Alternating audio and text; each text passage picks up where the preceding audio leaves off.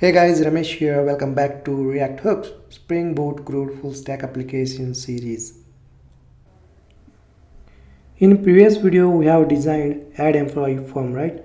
And we were able to get a form data in a save employee method. For example, if you go back to this page and click on add employee button, we are getting add employee page with this form. And let's say if I enter first name, last name and email, and if I hit submit, then there we go, we are getting the form data in a save employee method, right? Now what we'll do, we'll make a REST API call and we'll send this form data to the REST API, and REST API internally store this data to the database. Alright, so let's jump into Visual Studio Code ID. So let's head over to employee service class, and within this class we are going to create one more method. Just go after get all employees and create one more method. Let's say create employee, and let's pass one object, that is employee object, as a method argument. Okay, and just return the promise object of Axios method. So you're gonna call here Axios, and we are making a post HTTP request, so let's call post method here and just pass post argument as a REST API URL, second argument as employee object. So basically employee object contains a form data. Okay, great. So this will make a REST API call, and it will send employee form data to the REST API. REST API internally store this form data into a database. Perfect. Now we are going to use this create employee method in add employee component. So head over to add employee component, head over to save employee method, and here let me just remove this console.log, and here just call employee service and call create employee method and just pass employee object to it, and then it returns promise, so call then method and then have a response object here. Okay, and here we are going to use arrow function to handle the response. Perfect. And here we can also use catch to catch the error. Okay, this one error, and here use arrow function, and I'm going to just log the error. Okay, perfect. Alright, so after submitting the form, users should be able to navigate to list employees page, right? For that we need a navigator over here. So in React we can use a history object for navigation purpose.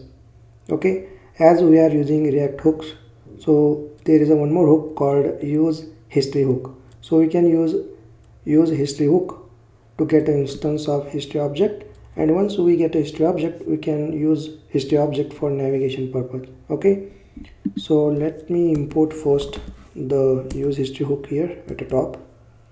Import from, so we can get a use history hook from a React router DOM.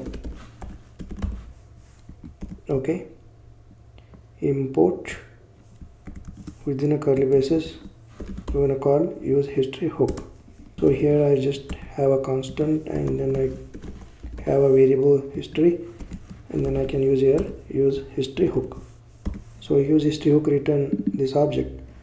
Now I have a history object, I can use this history object to navigate to the list employees page. So just call push method and then just push the URL, that is employees, and refresh one more time, and just add first name Ramesh, last name Padtare, email ID ramesh@gmail.com, hit submit, and there we go. Ramesh employee is successfully added. So there is already existing employee with the same name, so let me add a different name like this. Let's say John Sina, and then john@gmail.com. okay, and hit submit button, and there we go, John employee successfully added. So let me add one more employee, let's say Tom Cruz, and let's say tom@gmail.com, and you can able to see Tom employee successfully added to the employee list page.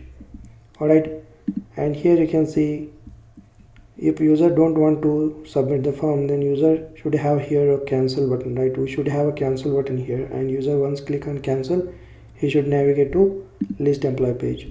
So for that, what I will do, I will add a cancel button to this form quickly. So let me head over to VS Code ID and just go down, and just after the button, submit button, we are going to have a link here. Let's say link and then to, and we should navigate to list employees page. For that, this is the router link, and then let's have a CSS class, something like button danger, and let's give name to this button like cancel, and save the file. And let's go back to browser, and here you can see cancel button. Okay, so once user click on cancel, it should navigate to the list employees page. Alright guys, we have successfully implemented add employee functionality. In next video, we'll create a couple of REST APIs, and then we'll implement update employee functionality.